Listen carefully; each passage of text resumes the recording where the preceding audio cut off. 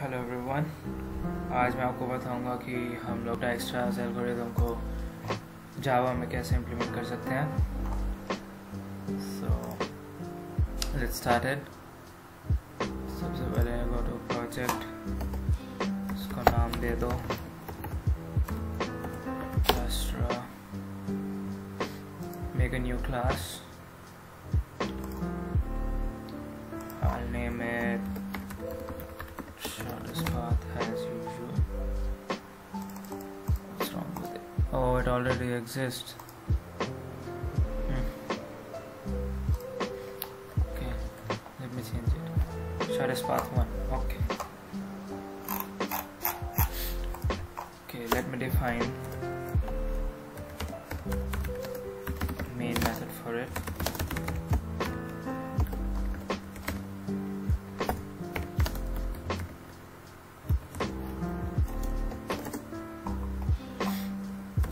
Now we'll define a 2D matrix where we'll store our undirected graph.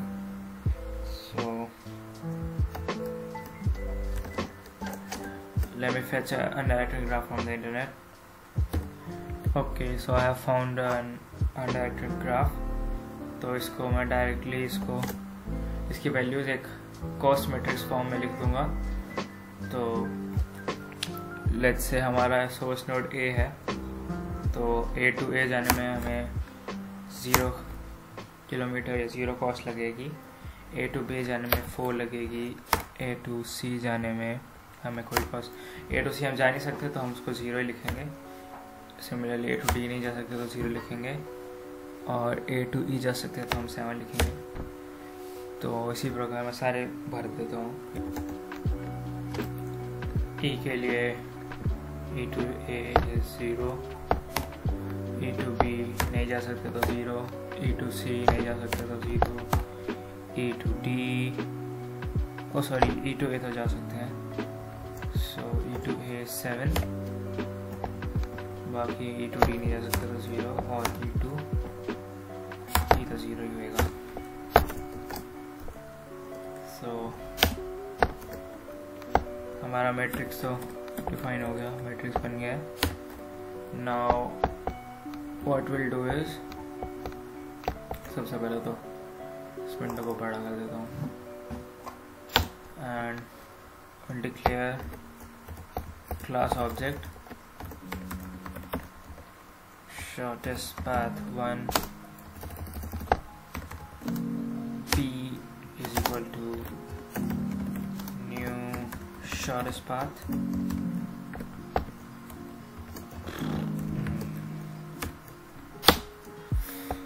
and let's call a function, say Dijkstra. From this let's make a function public. It will be an int function as it will return int values. So public int Dijkstra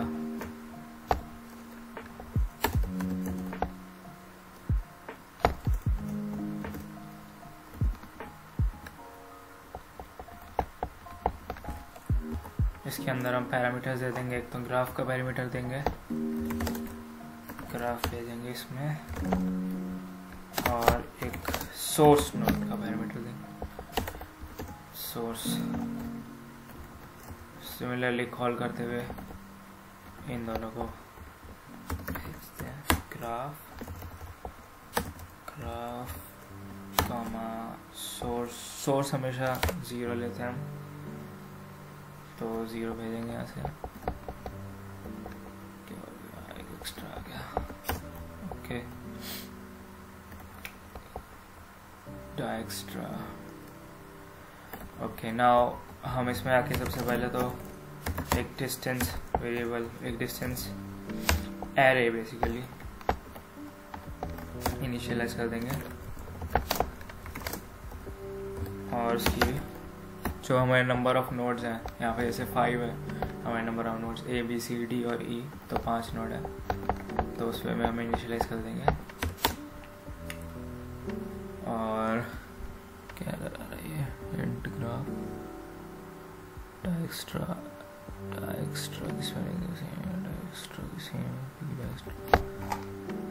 showing me okay, ठीक है। एक Boolean variable बनाएंगे ताकि हम ये जान सके कि हमने वो नोड विजिट करा है कि नहीं, तो उसके लिए बूलियन चाहिए होगा हमें। ओके, और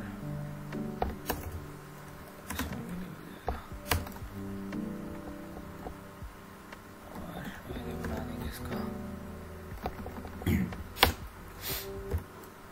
अब हमारे नोड्स को हम इनिशियलाइज कर देंगे। सबको हमें इन्फिनिटी से इनिशियलाइज करना पड़ता है। लास्ट जो थ्योरी वीडियो थी उसमें बताया था। तो i = 0, i <5, i++।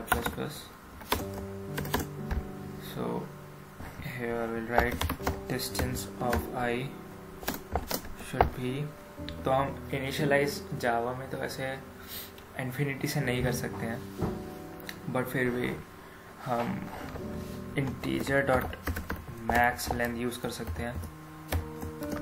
ये एक इनबिल्ट फंक्शन होता है जावा में।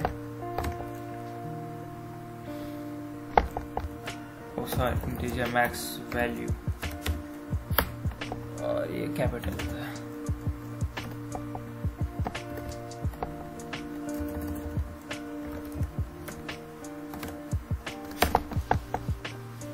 और b को भी हम फॉल्स इनिशियलाइज कर देंगे, बिकॉज पहले तो हमने कोई नोड विजिट करा होगा नहीं।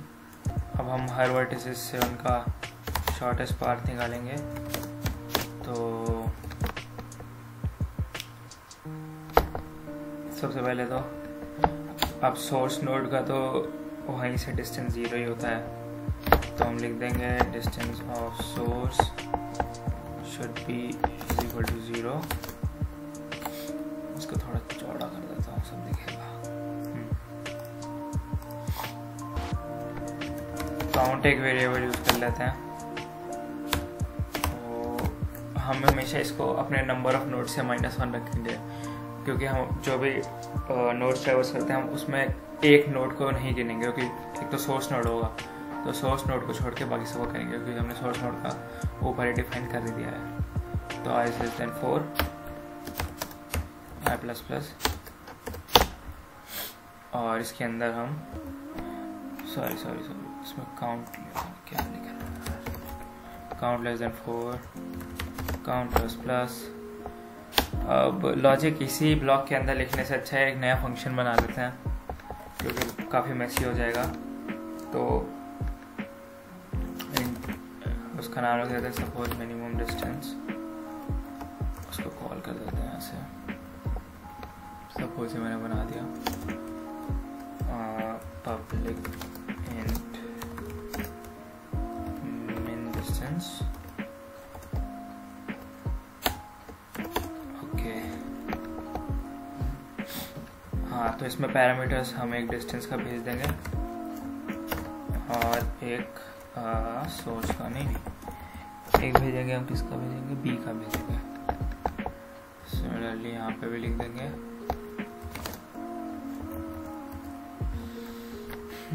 दोनों लिख देंगे डिस्टेंस और बूलियन बी। हाँ, क्या इसमें क्या आ रहा है अभी। ओके,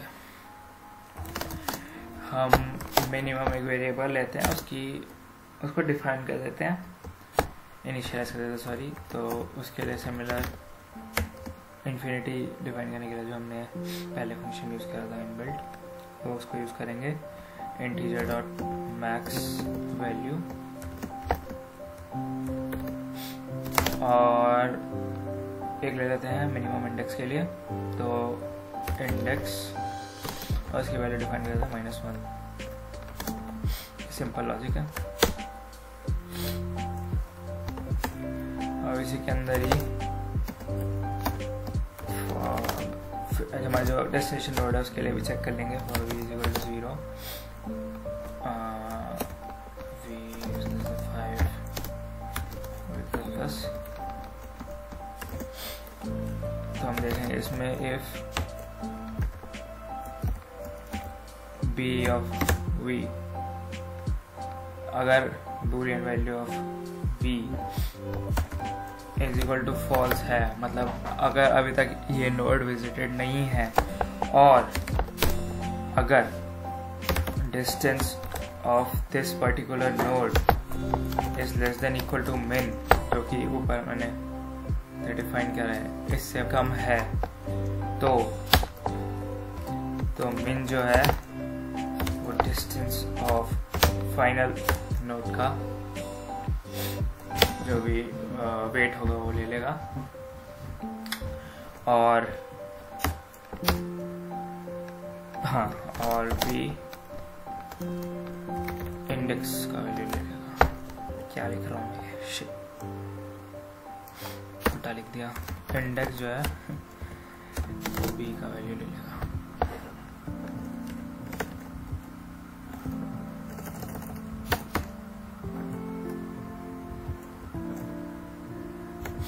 ठीक है, अभी एरर क्या आ रहा है? Syntax around tokens they can be merged to form, O extra space दे दिया। हाँ, और इसके बाद हमें जो इंडेक्स है उसकी वैल्यू रिटर्न कर देनी है। अब क्या प्रॉब्लम आगे से, तो इंडेक्स तो एंड ही है, कुछ भी दे रहा है। अच्छा, 2 3 ब्रैकेट फिर से गलत जगह लगा दिया, इसलिए आ रहा है। बहुत झंझट है हाँ,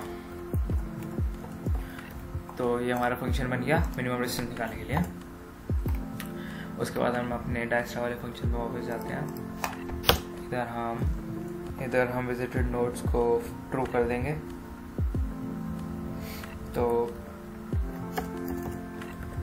क्या लिखेंगे, b of v equals to true, v है ना, हाँ, पैरा क्या आ रहा है, अच्छा, सेमीकोलन, और ये कह रहा था we can not be resolve to a variable, यहाँ पे भी डिफाइन नहीं करा। अच्छा, तो इनिशियल वेरिएबल के लिए तो 0 लिख देंगे, और u लिख देंगे, सॉरी यहाँ पे u लिखा है मैंने। तो हाँ, अब इसके बाद एक लूप लगा देंगे फाइनल का। तो int v is equal to 0, v is less than 5 v plus plus. उसके बाद इसमें हम चेक करेंगे कि इफ अगर हमारे बूलियन ऑफ b की वैल्यू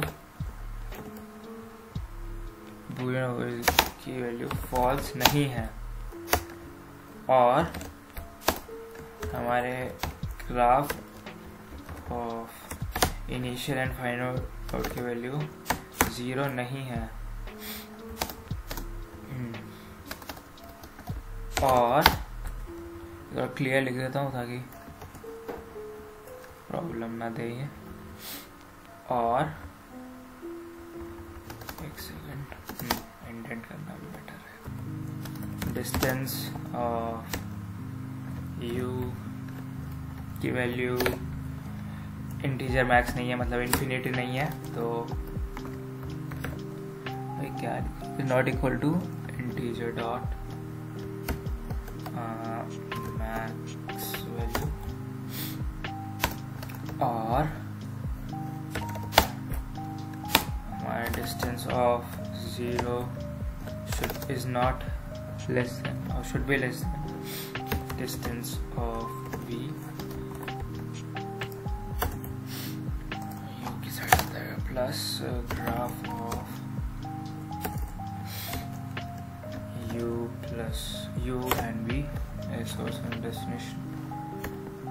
तो इस पूरे कोड में सिर्फ ये चीज़ है जो मेन हमको बताएगी, हमारा डाइस्ट्रा कंक्लूड करेगी। मतलब तो अगर ये चीज़ें हैं वैसे जो भी है, तो distance of you will be equal, sorry, distance of v will be equal to dist of u plus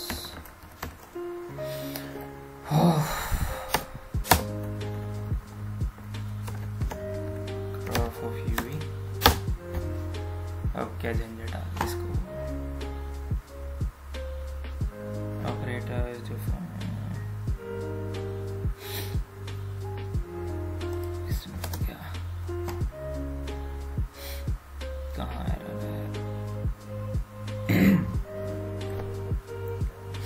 less than equal to expected करके देख लेते हैं। अच्छा नहीं, कहाँ की बात है। ओह ओके, इसको फॉल्स, ये मैं भी क्या करता हूँ। ओके सो तो हमारा लॉजिक वाला काम तो हो गया है, लॉजिक वाला काम हो गया, तो सिंपली इसको प्रिंट कर देते हैं, ख़त्म का हो रहा है। तो प्रिंट के लिए एक फंक्शन बना देते हैं यहाँ पे, प्रिंट आंसर, और इसमें क्या भेजेंगे, एक तो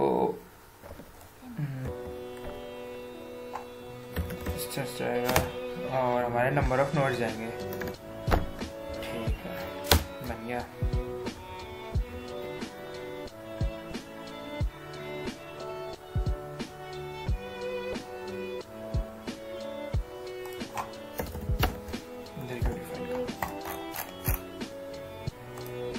तो इसको यहाँ प्रिंट कर देता हूँ, पब्लिक इन प्रिंट आंसर, ये हमें दे रहा है डिस्टेंस और क्या दे रहा है, नंबर ऑफ नोड्स।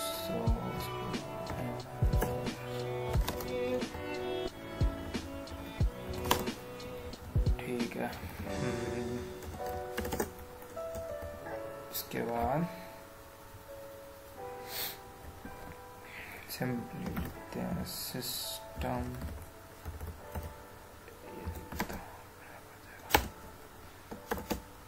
तो the distance from source to destination is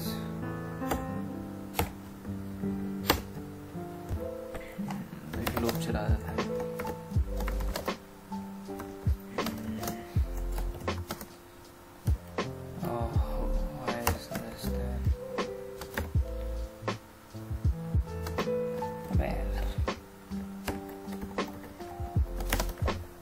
plus और उसके बाद लिख देंगे यहाँ पे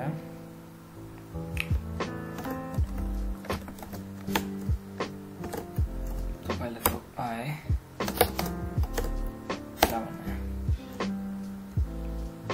ये बताते हैं, डिस्टेंस ऑफ आई, और ये हमारा कंप्लीट हो गया। अच्छा प्लस नहीं लिखा, हो गया। ओके तो इसको वाइड कर देते हैं, क्या बात है।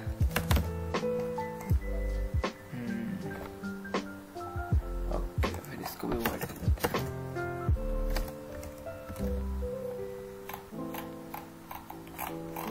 और तो कोई एरर आ नहीं रहा, रन कर देते हैं एक बार।